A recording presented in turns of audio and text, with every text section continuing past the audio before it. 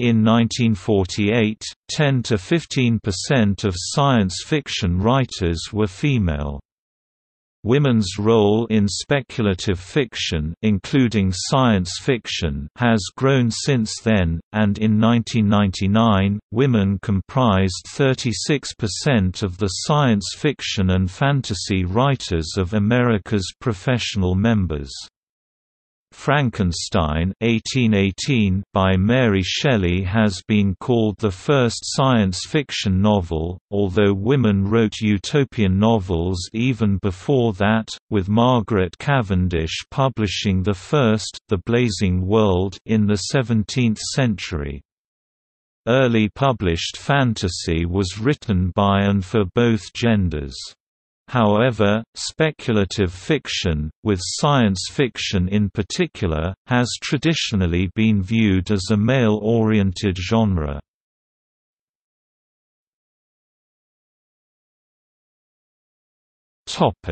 Writers. Science fiction originally had a reputation of being created by men for other men, though the genre had women writers, such as Claire Winger Harris, Miriam Allen Deaford, and Gertrude Barrows Bennett, from the beginning. Until the late 1960s, women did not win science fiction awards, such as the Hugos. The 1966 Analog Science Fiction and Fact All-Time Poll did not list any novels by women, and the 1973 Locus All-Time Favorite Authors Poll was over 90% male.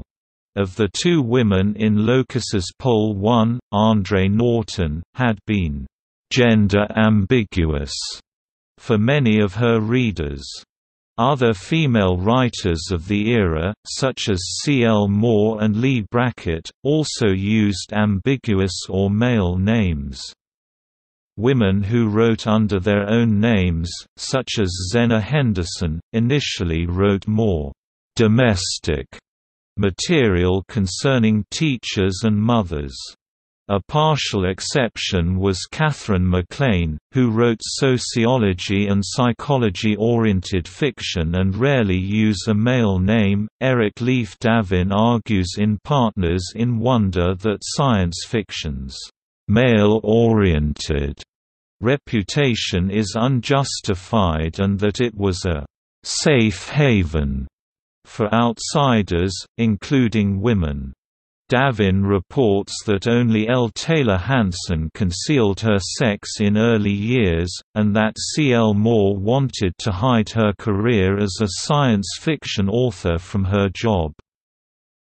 Women writers were in a minority. During the 50s and 60s, almost 1,000 stories published in science fiction magazines by over 200 female-identified authors between 1926 and 1960 were documented, making women writers 10 to 15% of contributors. His is a minority view, at odds with the common perception of science fiction. The advent of second-wave feminism in the 1960s, combined with the growing view of science fiction as the literature of ideas, led to an influx of female science fiction writers, and some saw this influx as the first appearance of women into the genre. In the 1960s and 1970s, authors such as Ursula K. Le Guin, who debuted in 1963, and Joanna Russ, who debuted in the 1950s, began to consciously explore feminist themes in works such as The Left Hand of Darkness and The Female Man, creating a self-consciously feminist science fiction. As of 2013, publisher statistics indicate that men still outnumber women about 2 to 1 among English-language speculative fiction writers aiming for professional publication, but that the percentages vary considerably by genre.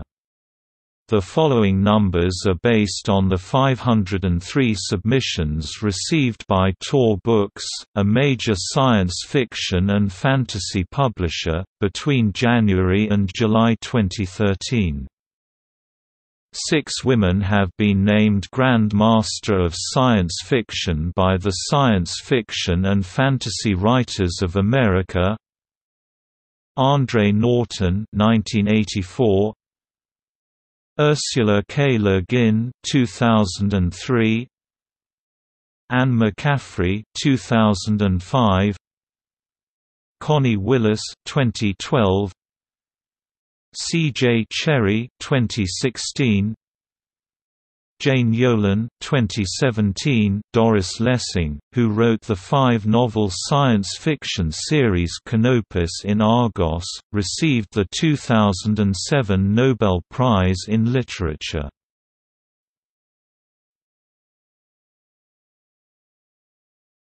Topic: Fans. Women have been active in science fiction fandom for some time, and the Oxford Dictionary of Science Fiction dates the coinage, "femfan", sometimes "femme-fan", to as early as 1944.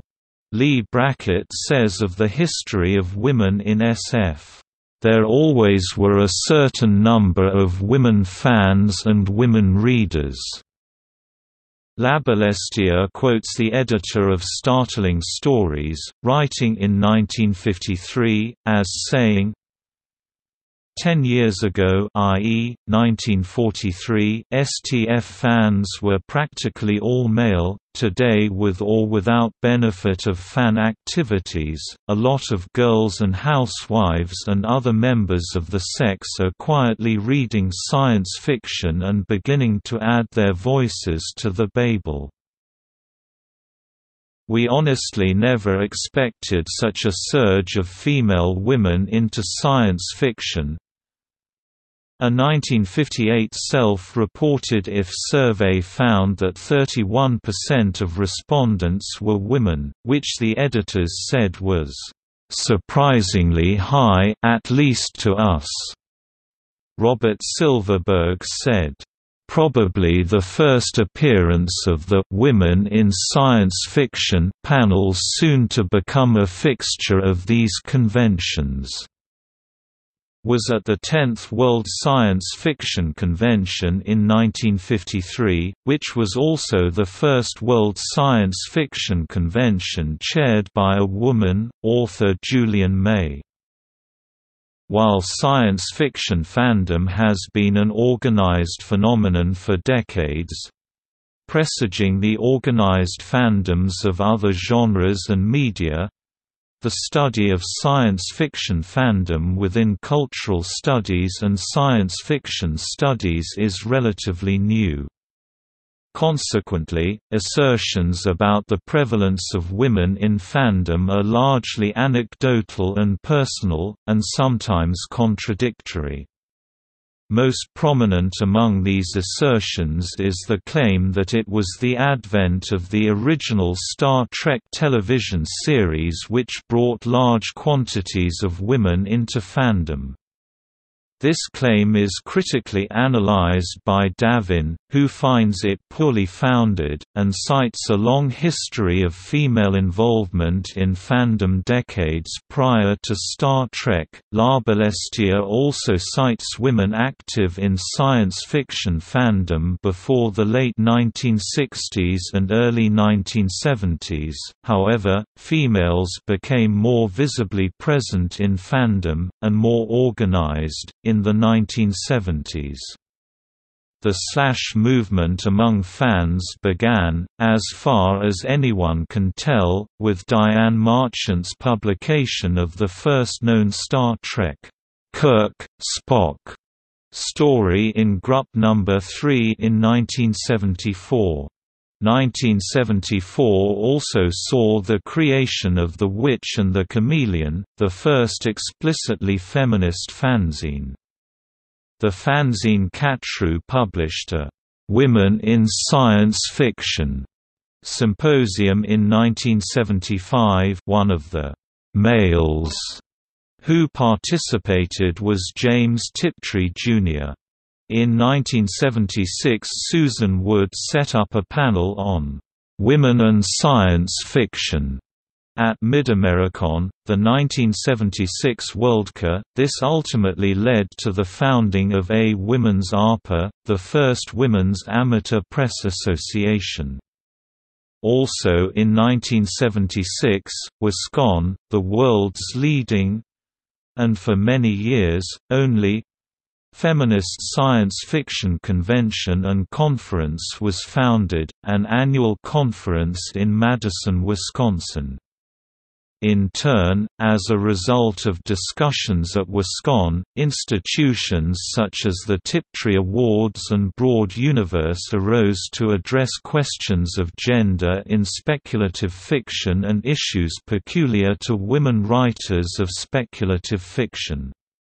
Some of the same people involved in creating WisCon also founded the feminist fanzine Janus, which was thrice nominated for the Hugo Award for Best Fanzine 1978–1980. However, the perception of speculative fiction as mainly a men's genre continues to be widespread.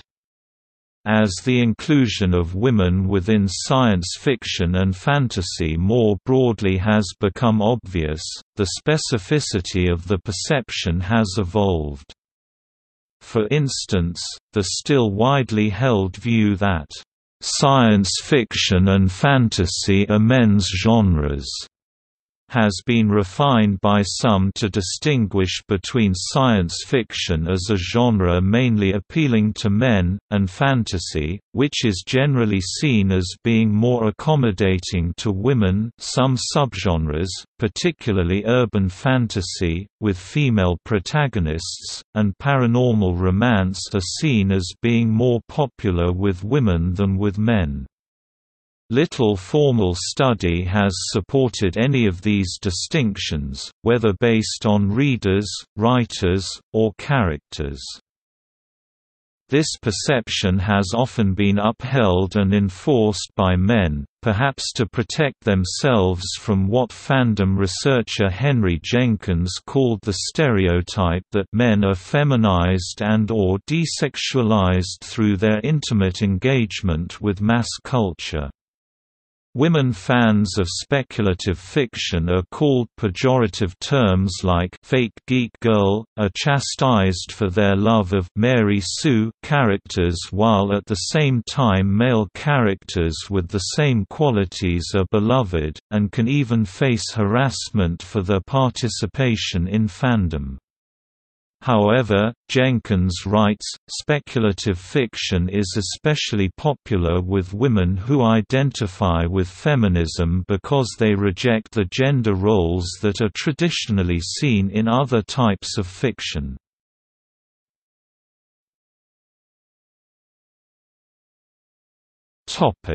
Gender. The portrayal of women, or more broadly, the portrayal of gender in science fiction, has varied widely throughout the genre's history. Some writers and artists have challenged their society's gender norms in producing their work, others have not. Among those who have challenged conventional understandings and portrayals of women, men, and sexuality, there have been of course significant variations. As the feminine gender in more contemporary works of speculative fiction, in general, have been exploring new roles and identity for those readers who are female-identified to relate to. Examples of the gender rules being broken are seen in many texts such as, "The Lord of the Rings" by J.R.R. Tolkien and even, "The Man in the High Castle" by Philip K. Dick. As more and more readers and fans of science fiction become female-identified, the portrayal of female characters changes just as speculative fiction changes.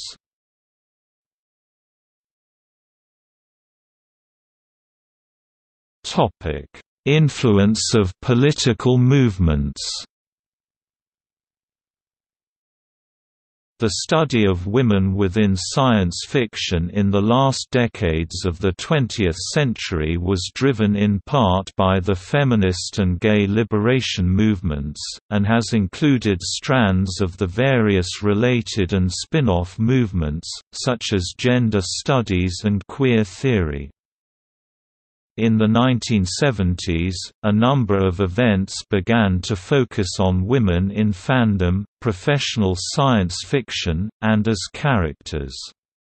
In 1974, Pamela Sargent published an influential anthology, Women of Wonder, Science Fiction Stories by Women, about women, the first of many anthologies to come that focused on women or gender rules.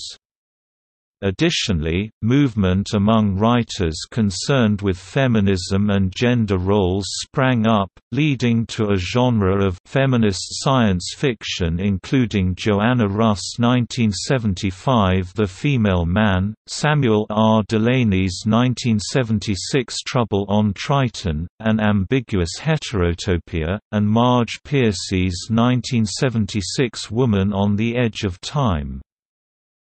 The 1970s also saw a vibrant gay liberation movement, which made its presence known in science fiction, with gay, lesbian and gay, lesbian-friendly panels at conventions and articles in fanzines, gay, lesbian content increasingly present in the fiction itself, the gay, lesbian bookstore, A Different Light, which took its name from Elizabeth A. Lynn's novel of the same name, and a focus on GLBT issues in the pages of feminist publications. More recently, the 2010s have sparked a rebirth for speculative fiction. This revival of the genre can be attributed to the political chaos that came with the 2016 election in which Donald J. Trump won the U.S. presidency. Margaret Atwood's speculative science fiction novel The Handmaid's Tale was adapted into a television series Hulu special and saw such success that it has been renewed for a second season. Many made the connection between The Handmaid's Tale and Trump's America in multiple reviews of the series. The fears that came with such a controversial election have given way to a revival of speculative fiction in the 2010s.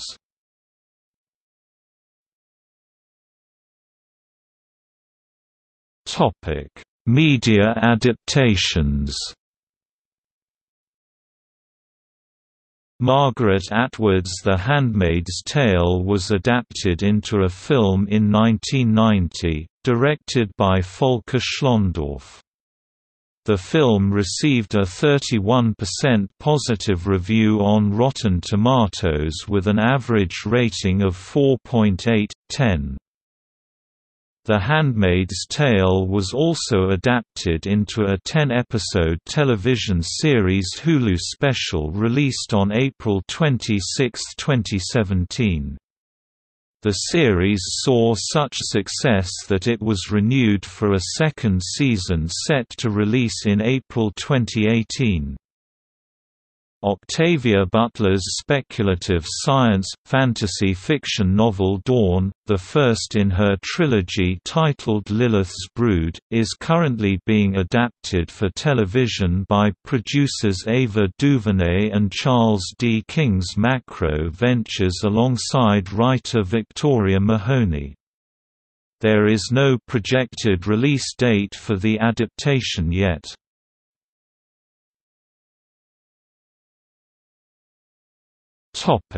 See also: Feminist science fiction, Janus science fiction magazine, The Witch and the Chameleon, Wascon. Notes